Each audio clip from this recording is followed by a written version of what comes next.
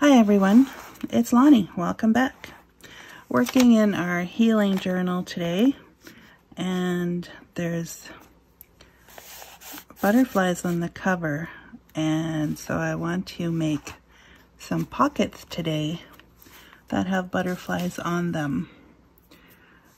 So I went to Creative Fabrica and I got some butterflies and I arranged them in Photoshop to create a line. Now I could have done this differently. I could have used stamps. I just did it this way because I don't have one of those stamp things to align them properly, but you could surely use stamps and get the same look. So what happened was I was just going to use these as journal cards, but then when I cut them,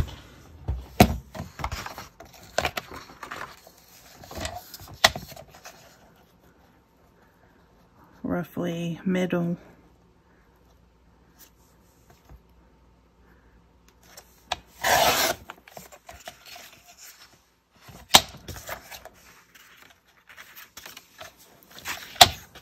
I'll show you what I mean.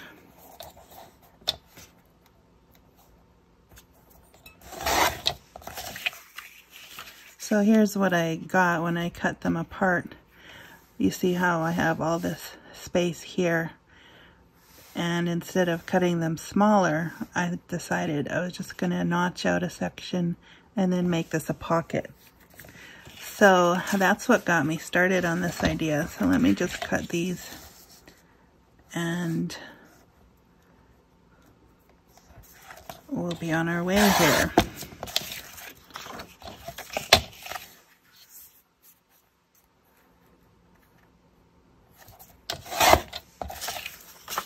Of course, you wouldn't have to use butterflies. You could use any image that you wanted.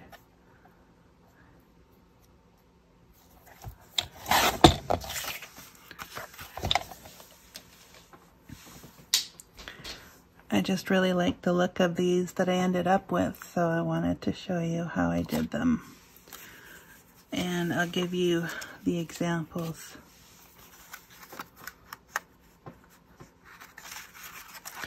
So with these, I started with the butterflies, and then I took my stamp pad and I stamped directly onto the pocket. I used speckled egg for this one, and I used faded jeans, I think it was, for this one. Then I came along with my homemade spray here, and what it is just alcohol, rubbing alcohol, and I bought some cheap glitter makeup at the dollar store, and it basically just adds a gold shimmer. I think you can see, I think you can see some of that. So I really liked it, and so I'm going to do a couple other things today. As you can see, I rounded the corners of those, and I do like that effect much better. So the ones that I took from the center of the page that don't have that extra, you could still make a pocket if you wanted to. This one has a little more room up top. You could make a top-loading pocket. Or I could just go back to using them as journal cards, which was the original idea. I mean, there's nothing wrong with black and white. And I didn't even coffee dye these, so there's so many possibilities.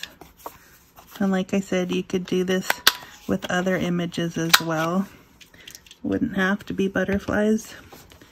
I just like them, so.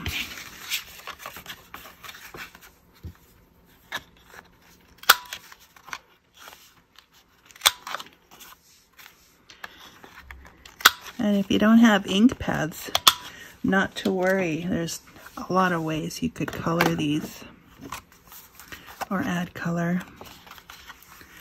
Alright, so with these, I thought it was cool because you can make the pockets load on different sides. So like this would be right loading, and this one would be left loading, so you could put them on different sides of the paper. And I didn't try to do this, it just kind of happened with the margins on the paper. So alright, so I'll show you the stamping technique just because that's what I started with here. And I will notch myself some pockets, some pocket indicators.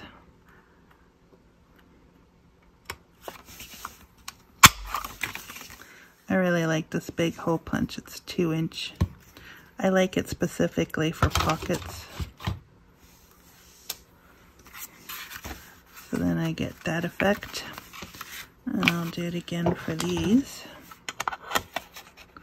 You can go as deep or as shallow as you like.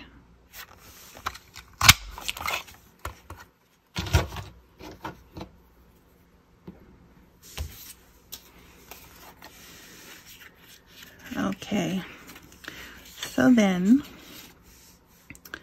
this is the one I used, and sorry, chipped sapphire is the other one I used. But you could do this to match your page if you wanted. I bought this set of 12. They were on sale, otherwise I probably wouldn't have. I don't actually prefer the small ones. I find them cumbersome, but when you want a lot of color and you just want, or you want many colors but you don't want a lot of them, then I guess these would be good. Alright, so I think I'm going to try one in the milled lavender. So basically I just took off the lid and started stamping. Now that one's already a bit dry, so I'm just going to wet it with some water. See what happens. I should probably do this on some scrap paper first.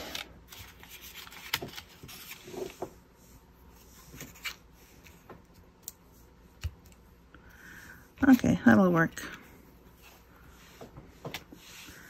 Actually, that'll look quite nice. So I'm trying to go all the way to the edge with these.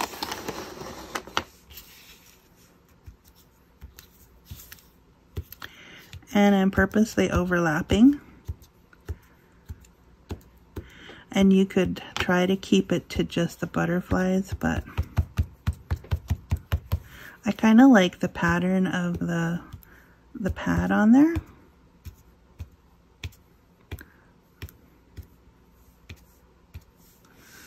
So something like that. And then it's pretty much dry. So yeah, this is like one of the cheapest things to make. The only thing is my bottle doesn't always want to cooperate. I'm just gonna spray this over top of my garbage so it doesn't get everywhere.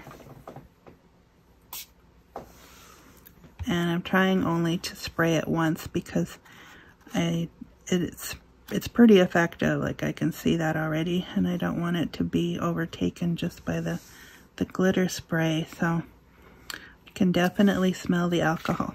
All right, so then now I'm just going to ink the edges.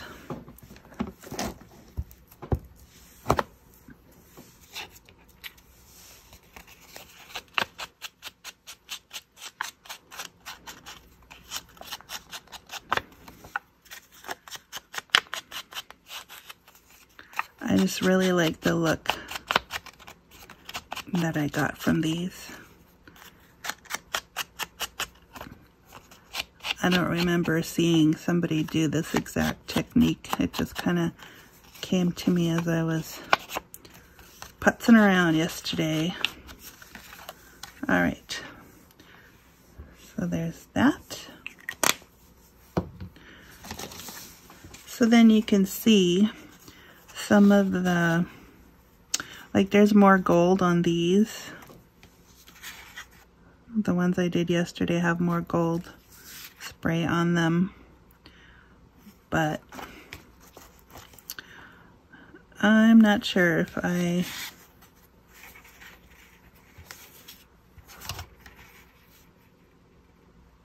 and the ink too is different.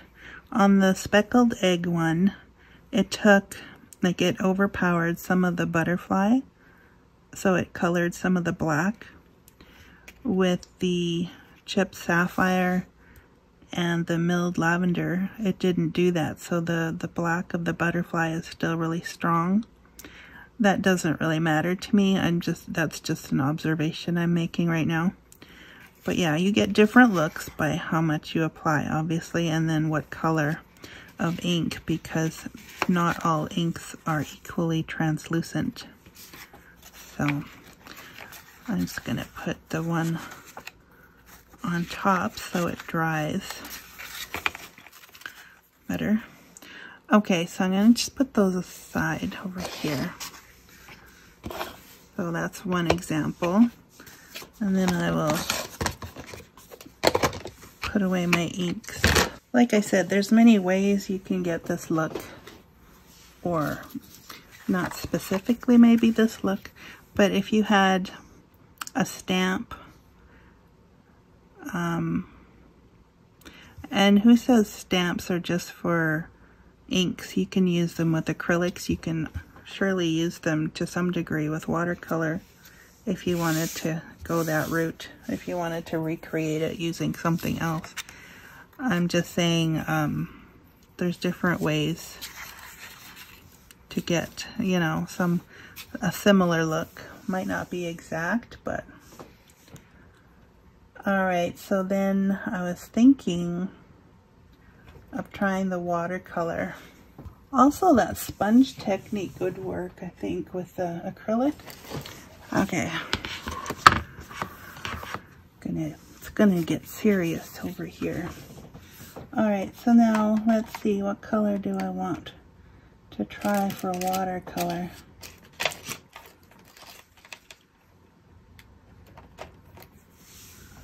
What's this? Burgundy and Magic Fly. So I'm just gonna see if this one's open. It is. And I'll just put a little bit in there.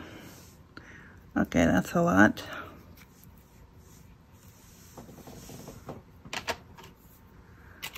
Again, you could try it on a scrap piece of paper.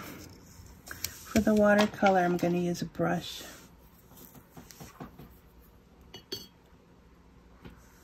I could use a sponge also.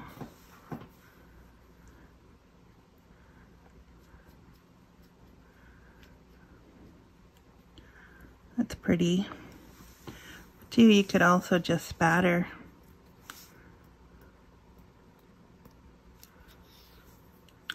Or he could just kind of blob.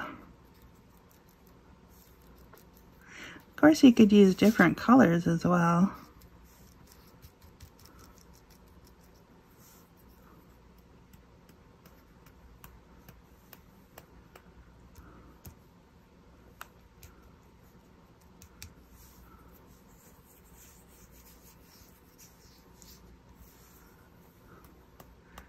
And you could use different paper. I mean, if you wanted to do watercolor, you could definitely start with the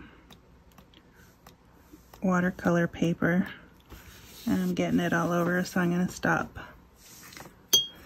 So there's that. I'm just going to let that dry for a bit here. Or should I spray it with the alcohol and then let them dry together? So something like that. Alright, so then with the acrylic,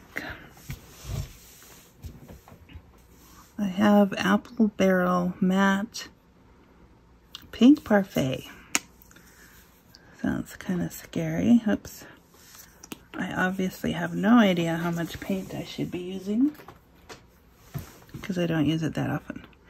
Okay, so then I do think I want a little bit of water in there to kind of, I don't think I want it quite so intense, so I'm just gonna try diluting it a little.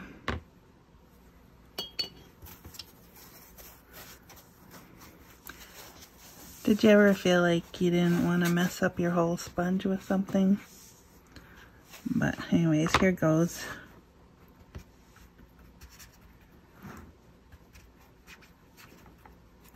And again, different look or different paints, different colors are going to get you different results. So I think you just have to keep playing till you find something you like.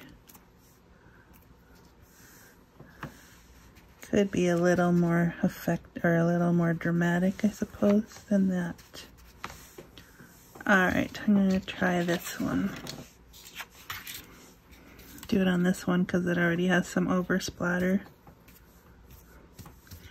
And like I said, you could do this to match whatever project color you have going or whatever page. So for me, I would probably, if I was going to be interested in matching my color scheme for the certain page, then I would leave a bunch of these printed in my drawer, and then when I was ready I would just reach for one and then proceed with the color. So that's the acrylic. Okay, so I've sprayed that again over my garbage can so that it won't spray everywhere on my desk here. Now I did spray this one. I can see it somewhat. What I don't like about this one is how, I mean, it's my fault, I applied the brush, but it's how the brush and the watercolor reacted to the paper that I'm not loving right there. I prefer this effect. I would just do it then with different colors. But, you know, you might like this look. You might have another way of doing this. Pencil crayons, even watercolor pencil crayons, they would work. You could, you know, experiment and do what you like. So I'll put this aside for now. So that's those two. I'm going to ink these as well. I'll probably use all of these, just obviously not at the same time. But they will go into my stash. So what we have here is a bit of a math make if you want to, you know, make a lot of pockets. And I seem to need a lot of pockets, so I might actually go back into Photoshop and do this technique with other images. I have stamps. I don't know.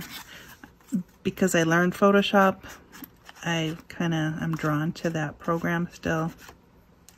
And that's one of my first go-tos. So that one's inked.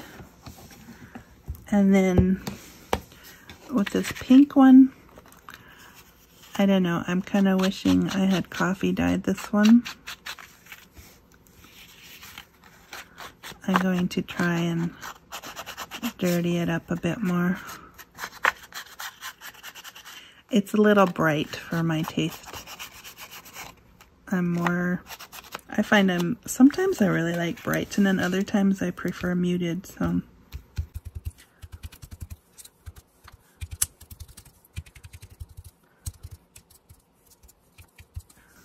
And two, what I could have done was foiled these butterflies, that would have just given me gold butterflies on pockets.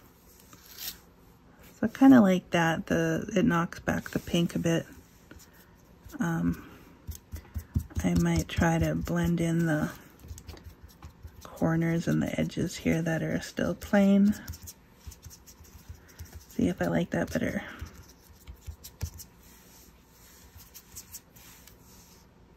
Now I have glitter on my dauber.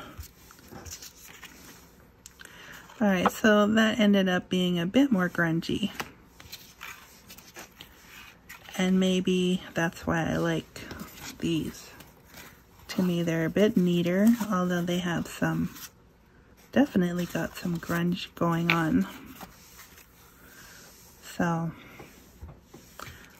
what else? What else could we do? I feel like I want to try one more watercolor experiment here. Let me get this back. And then grab some of this burgundy.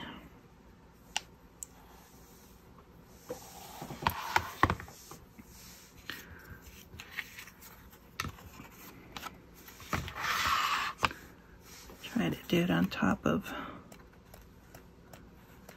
maybe just spatter a bunch.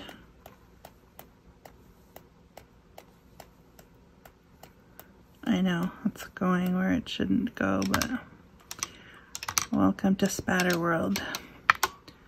Okay, so then before it dries, woo! Now I think that's where the alcohol ink would have come in handy. But look at that. I kind of like that. Try this. Yeah, I should have just reached for the alcohol ink instead of the water, but I did both. I could mop some of this up if I really wanted to, but so that was kind of fun. Okay, so now that has to dry.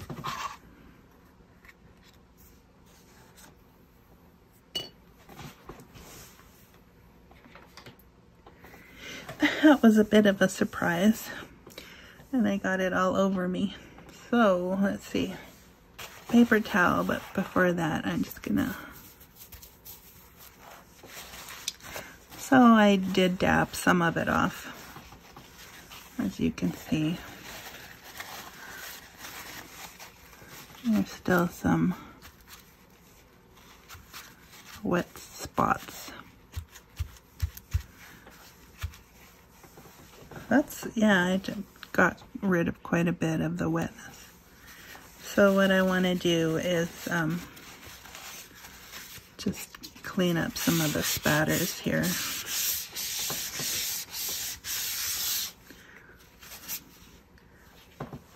Okay. So then I could, see, I prefer this.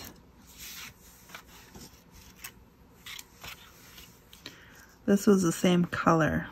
I prefer the spattered look compared to this one. So, again, same color, but it even looks different.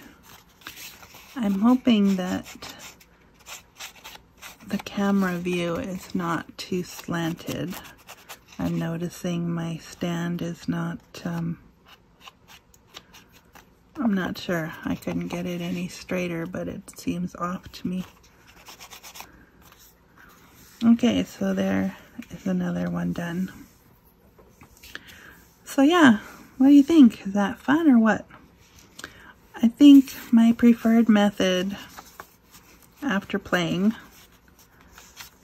this was number 1, and this was probably number 2, then this one, and then this one. Just because of how it looks in the end. So play around, see what you like, and go for it. Have some fun. Like I said, it doesn't have to be butterflies. It can be any image. It can be stamped. It can be a digital. Yeah, just whatever you like and whatever you have. All right. So for today, since we're working in our healing journal, let me see. I'm kind of partial to this color, I think.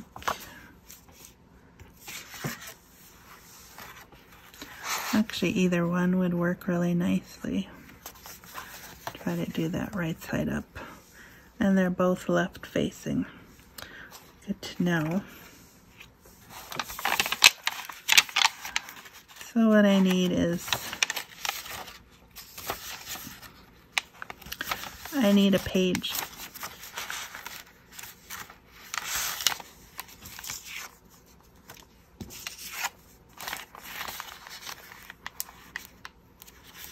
Not bad.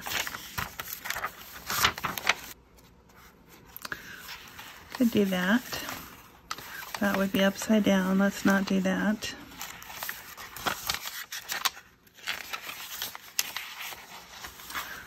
I think I prefer that.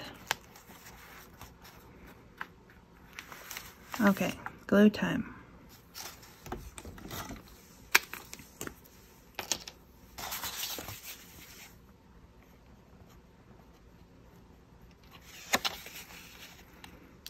Just when I think it's not going to work, it decides to come out and play.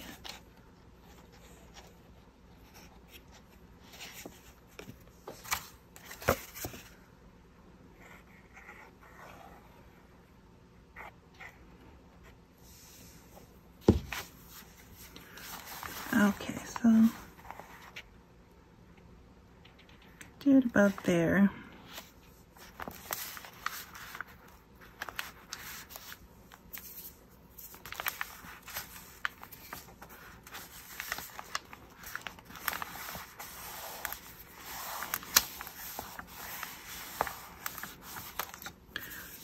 All right, so while that is kind of drying, trying to scrunch it up a bit so that there's there's actually space in there. Not too much because you don't want it to warp a lot, but just a bit. All right, so then while we're waiting for that to dry, we can read some scripture. Okay, I haven't done anything with these verses. I think I'm going to just round the corners.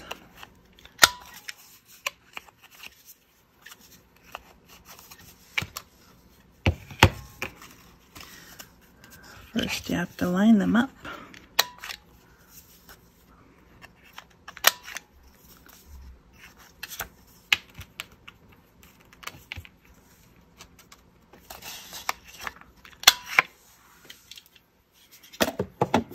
All right.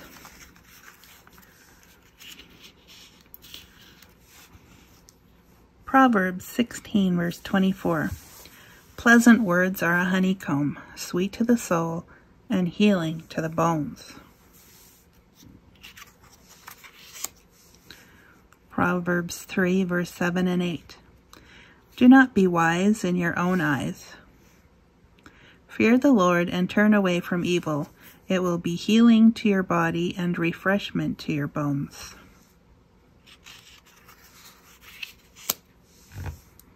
Psalm 103, verses 2 and 3. Bless the Lord, O my soul, and forget none of his benefits, who pardons all your iniquities, who heals all your diseases. Amen. All right. So that is our project for today. I hope you have fun with that. And too, I just noticed that I've got the black and white thing going on over here which probably matches that so well, and that's probably why I like it. So anyways, have fun experimenting and playing, and be blessed, and we'll see you next time. Bye for now.